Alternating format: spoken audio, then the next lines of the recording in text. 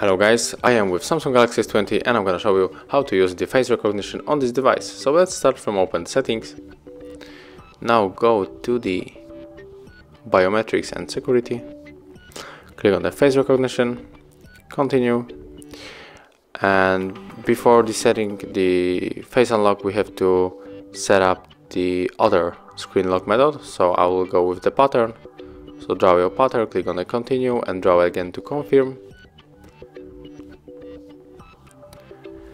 And do we wear glasses? No.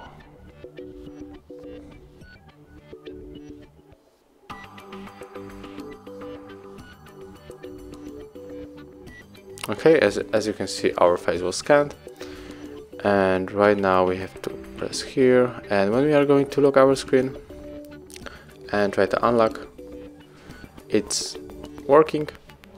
But when I'm gonna put my finger on the camera and try to unlock, now we cannot, because we have to use our pattern. So yeah, this is how it looks on this device. Thank you for watching. Leave likes, subscriptions and comments below.